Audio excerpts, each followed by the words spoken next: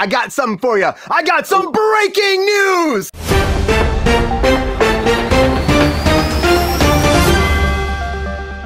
All right, everybody, the very first thing I want to dive right into is Fubar, because Fubar has been picked up for a season 2. That's right, Netflix is like, give us more Schwarzenegger. He will be back. Now, if you don't know what this is, it's about, Arnold Schwarzenegger plays a CIA operative called Luke Brunner, who discovers a family secret that pulls him back to the field and delays his retirement plans. Now, it came out 8 episodes on May 25th. It's been doing great. Arnold made an announcement this past weekend. Netflix had a big event, and he said, hey, we're coming back for a second season. I can't wait.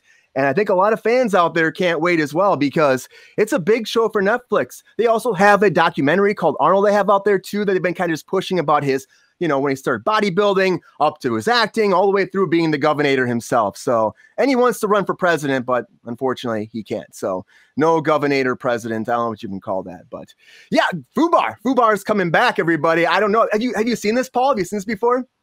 I've only seen previews and I haven't watched the show, but after hearing that it got a season 2, I think because Netflix just cancels shows so quickly that I'm just afraid to jump into something new. But since it's got a season 2 renewal, I think I'm going to give it a shot and see what it's all about. I was told by someone recently it was like True Lies. Is that kind of no, that got canceled. No, not the show. Well, it's kind of like True Lies. Oh yes. I'm sorry. There was a show, True Lies, also. Yeah, that's gone. That's confusing. Yeah.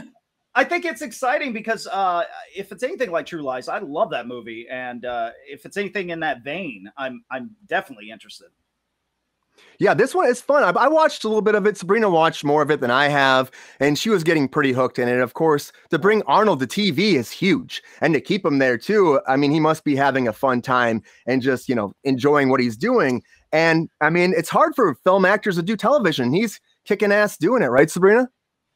He is Netflix chief action coordinator, so I am not surprised that he is continuing on with Fubar, because now he works for Netflix, which is kind of badass. I was like, is this real? And I had to check 5 different sources, and it is a position, and he was hired about a month ago, so it wasn't before Fubar, but he is now their chief action coordinator, which I think is pretty rad, because no one knows action like he does, right?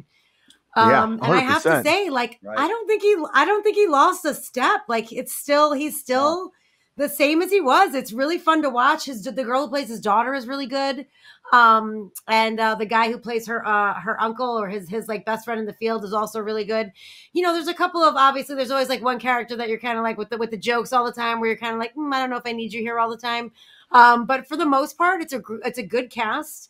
And it's fun. Jay Baruchel plays his daughter's fiance or husband or something, and he's super quirky and nerdy. And their dynamic is kind of fun when he shows up. Yeah. So there's he has no idea. Things. Absolutely. Yeah. No idea what's going on. Neither does. I like Jay Baruchel. He's in his age, or whatever age he is in real life or on the show, and his ex-wife still doesn't know that that's what he did. His daughter didn't know that's what he did. So it's kind of she's mad at him for being secretive, but then she's doing the same exact thing to her family. You know what I mean? So I don't know. It's fun. It's really fun. I'm enjoying it. And like I said, I don't really think he lost a step on his journey there. So I'm happy he's doing more work, and it's kind of cool that he's working with Netflix also.